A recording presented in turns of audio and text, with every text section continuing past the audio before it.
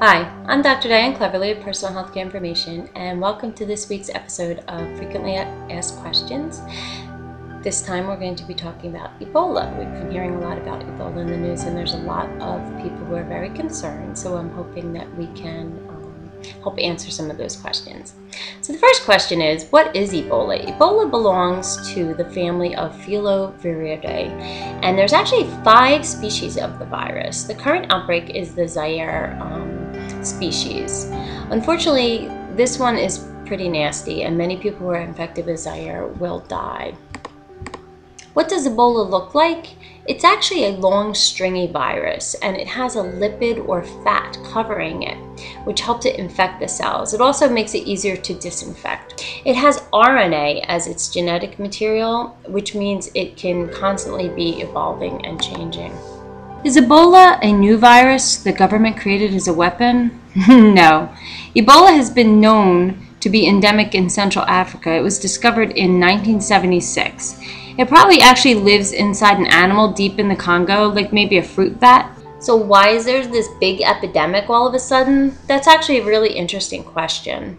Although it's been endemic in certain parts of Africa, the area where the epidemic is unfamiliar with Ebola, so they really didn't recognize it right away. They've had a lot of political unrest. They went through civil wars and changeovers in government, and a lot of the infrastructure was destroyed and disrupted during those periods of time. Care resources are very low in these areas. They did a survey and found that 6 of the counties in Liberia were actually serviced by only 4 doctors, 4 physicians at the time of the outbreak. And the CDC reports that the cases are doubling every 3 weeks.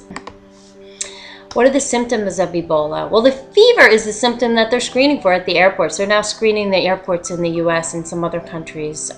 People for fever, headache, muscle pain, weakness, the similar things that you get from most viruses you should be familiar with. And then the very last symptom is the one that differentiates it, and that's the unexplained hemorrhage or bleeding.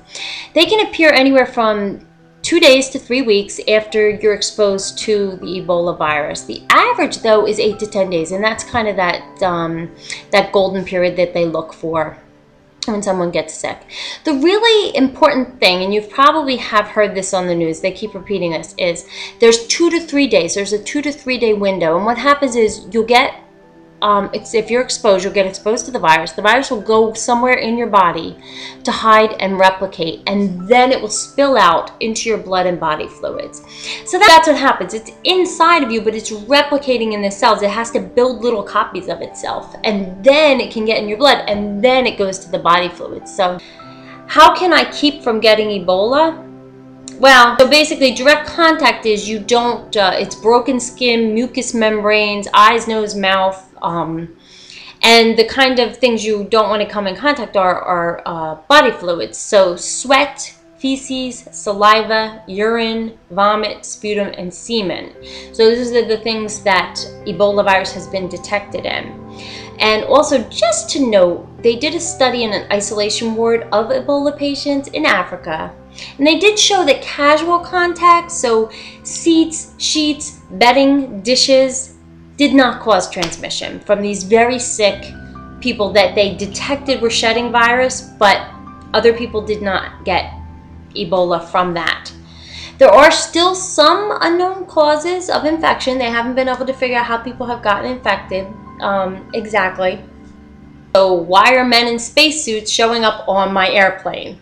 Although the virus itself will not float through the air, it is not an airborne virus.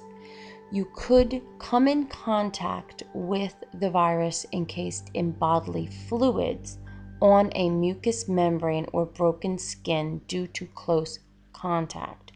People who are healthcare workers or investigating Ebola cases will wear protective clothing to prevent contact with bodily fluids of someone who is infected.